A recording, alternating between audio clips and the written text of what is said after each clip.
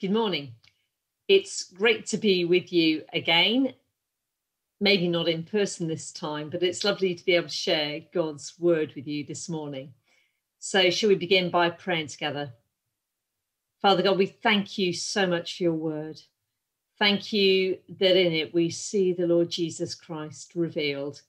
And we pray, Lord, that as we look at this passage this morning, that you would stir our hearts afresh and draw us ever closer to Jesus. And we ask this in his name. Amen. This is a guy called James Howells. He's an IT guy, and he was in the news recently because of something he chucked in the bin.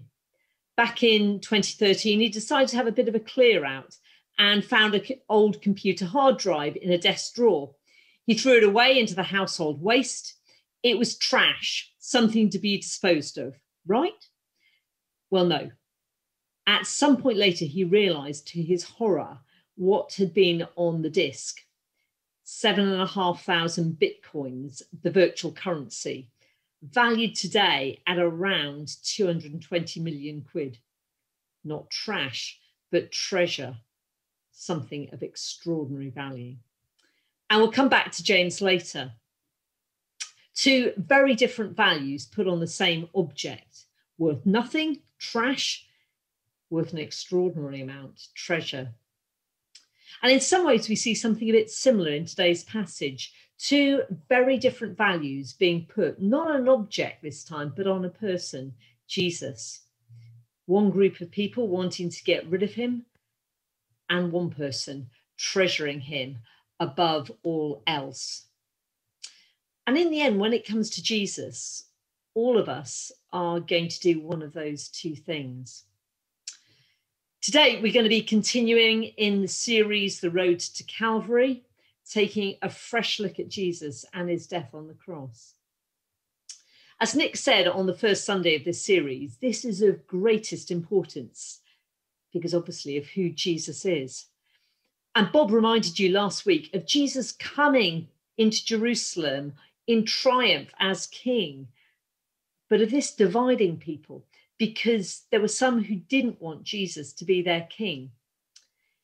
And our reading today is set both in Jerusalem and just outside of it. And the festival that's going to be the backdrop of all that happens is just around the corner. Jesus has travelled south from Galilee because he's doing what most Jewish men would be doing, coming to Jerusalem for the festival of Passover. Now, the tradition was that the meal had to be eaten within the walls of Jerusalem, and that's where Jesus will share the Passover. But for this evening, he's with friends at Bethany. So let's have a look at the reading. And if you've got a Bible, it would be great if you could have it open at Mark chapter 14 and verses 1 to 11. Now, the reading in Mark is a bit like a sandwich. There's the main bit, the good stuff, and that's in the middle. But there's something else on either side of it that we need to see too. But we're going to start with the best bit in the middle. Now, let's get our bearings first. When Jesus went into Jerusalem on the donkey, he went from Bethany and Bethphage. And it seems that Jesus used Bethany as his base for this week, maybe staying there most nights and walking into Jerusalem each day, a walk of maybe 30 to 40 minutes.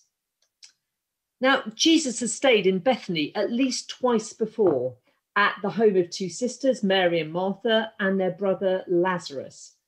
And he stayed with them just a few weeks before when, as you were reminded last week, Jesus raised Lazarus from the dead. An astounding event which has resulted in many people putting their faith in Jesus. We also read about this event in Matthew's Gospel, but also John's Gospel. And it's in John that we discover that Mary, Martha, and Lazarus are all at this meal. But it's not being held at their house this time. It's at the house of a friend or a neighbour, Simon the leper.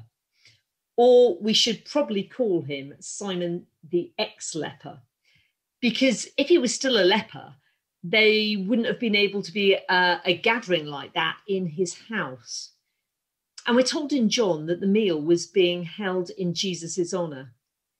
He'd raised Lazarus from the dead, and most probably he'd healed Simon of his skin disease. Can you imagine having the actual Messiah, God's chosen and long-awaited King, actually coming to your house for a meal? What a privilege. And I wonder if you can imagine the scene. Both Simon and Lazarus are reclining at the table, as are Jesus's disciples, and maybe others as well. The atmosphere is fantastic. There's laughter and joy, and of course, at the centre of it all is Jesus. Martha and others serve at the table with delight. Then it's John's Gospel that tells us that the woman who came with the jar was actually Mary. And she approaches Jesus with an alabaster jar in her hand. Martha looks at her sister puzzled. Then light dawns and she stops what she's doing and looks on in wonder. And the conversation gradually dies away as every eye is drawn to Mary as she kneels beside Jesus's feet as he reclines at the table. She then snaps the thin neck of the jar and begins to pour the perfume on Jesus's head, and the powerful and beautiful fragrance of nard begins to fill the room. She then pours it on Jesus' feet, wiping his feet with her uncovered hair, her face shining with love and joy. And by now, the whole house is filled with the heady scent of nard. Jesus watches in silence, his eyes fixed on her, a serene smile on his lips.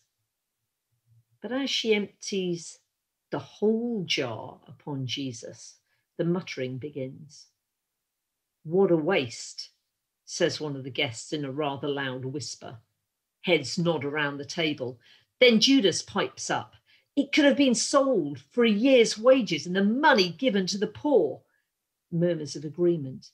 And the harsh and the accusing words continue, and the expression on Mary's face becomes one of pain and confusion.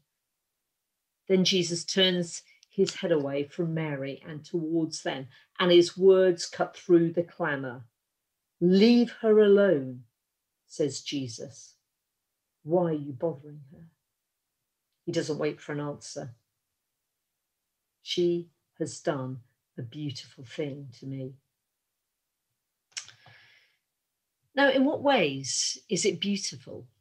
Well, here's 3 possible reasons. Firstly, it shows just how much Mary values Jesus. She pours out upon him what is probably her most costly possession, and the word waste never enters her head. No, Jesus is worth every drop because Jesus is her greatest treasure. She would, I'm sure, have echoed her sister's words in John 11, that Jesus was indeed not just the Messiah, but the Son of God. She had sat at his feet and listened to his words. She had witnessed him calling her brother back from beyond the dead with just 3 powerful words. There was no one alive more precious to her than Jesus. And this was beautiful because it was her showing her love for him. But I think also it was beautiful because it dovetailed perfectly with God's purposes. Look at what Jesus says in verse 8. "She did what she could. She poured perfume on my body beforehand to prepare for my burial." What she did was more appropriate than she probably ever realised. It was anointing Jesus' body for the burial that lay beyond the cross. Mary may not have realised what lay ahead, but Jesus knew exactly what was coming. Mary's act, following her heart and the Spirit's leading, did something that had significance beyond anything that she could imagine and dovetailed beautifully with God's eternal purposes for salvation. But also, it was beautiful because her shocking extravagance, her pouring out this costly treasure in love, mirrored in a small way what Jesus was about to do on the cross and mirrored his own heart. Jesus, as he hung on the cross, was pouring out his unimaginably valuable blood in an act of infinite self-giving love. And Mary's act mirrored that in a small way. She has done a beautiful thing to me, says Jesus, just before he is about to do the most beautiful thing for us. She has done a beautiful thing. But there's also a very different evaluation of Jesus in these verses, a very different calculation of his worth. In verses 1 and 2, we see that the leaders want to dispose of Jesus. It says that they were looking for some sly way to arrest Jesus and kill him. They see Jesus as a threat to their power, their status, and their popularity. As early as chapter 3 in Mark's Gospel, they've been plotting to kill him. He's been openly critical, you see, of their abuse of God's word, of their lack of care and compassion for God's people, and of their rejection of him, and therefore of God himself. And Judas goes over to their side. Scripture makes no comment on what's going on in his heart, except in John's account of the story. He tells us that he's a thief who had no real care for the poor, taking money instead for himself. Had he only ever been in it for himself and what he could get from Jesus? We'll never know exactly what was going on in his heart and mind. But he does come to the opposite valuation of Jesus to Mary. Instead of a beautiful thing, he does a despicable thing. Instead of valuing Jesus above all else, he's prepared to trade him in for money for himself and take the side of those who, instead of treasuring Jesus, saw him as trash to be disposed of. But as I said at the beginning, in the end, those two valuations of Jesus are the only two possible places that we end up. You see, Jesus can never be moderately important, just a useful addition to our lives. If he's just an addition to our lives, then he isn't king of our lives. He's either going to be the person we treasure the most, or he's going to be somebody that we count as trash because we'd rather that he wasn't there. We'd rather he quietly disappeared. And of course, there's two very different outcomes for Mary and Judas. Mary is remembered and praised. And in fact, we're fulfilling Jesus's words today when he says that wherever the gospel is preached throughout the world, what she has done will also be told in memory of her. And we're fulfilling those words today, remembering her beautiful act. Judas, on the other hand, is forever remembered as a traitor. And just a few verses on in Mark's Gospel, Jesus says some of the most chilling words in Scripture. He says, "Woe to the man who betrays the Son of Man. It would be better for him if he had not been born." In verse 21. Jesus will divide people. It's always been that way, and it's still that way today. But just two questions for us to think about as we finish this morning. Firstly, is Jesus becoming more precious to us? I guess the reality is that because we live in a fallen world and because of the ongoing battle in our hearts with sin, our hearts can blow hot and cold at different times, and our love for Jesus with it. But praise God, we have the Holy Spirit within, and he will always be wanting to show us more of Jesus. In the last few months, I've been hugely blessed by a couple of books. One called Gentle and Lowly and one called An Ocean of Grace, although I've only just started reading the second one. And both books draw on the writing of saints of old to point the reader to the heart of Jesus. This is what one of them says in the introduction. These people speak with a different voice. The language, which can sometimes sound strange to our ears, has for that very reason the power to speak the truth to us with fresh vigour. Phrases we have heard 100 times are replaced by new expressions that renew our thinking and engage our imaginations.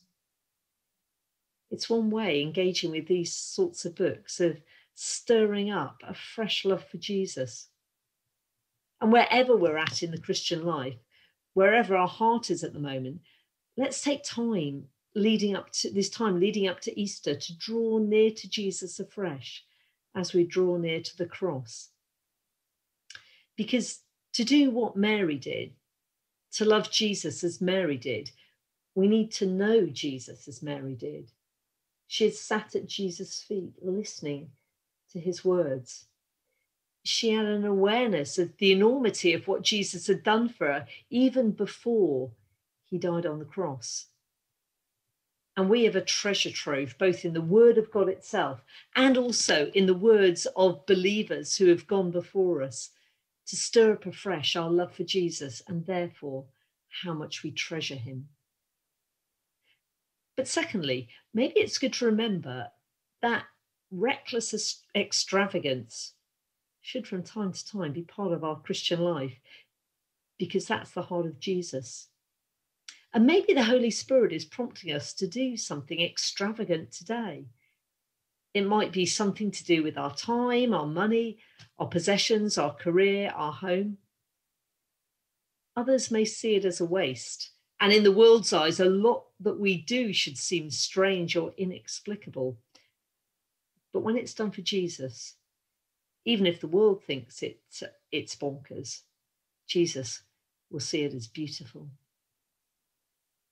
I said that we'd come back to James, our IT guy with the lost hard drive. He was asked in a BBC interview at the council landfill site where the drive ended up, "How do you feel stood here?" He replied, "Absolutely devastated. I just wish I could go back in time and not throw that drive away." Sadly, it will be unimaginably worse, as it was for Judas, for those who see Jesus, who treat him as trash. But I really hope, and I've prayed, that James finds Jesus.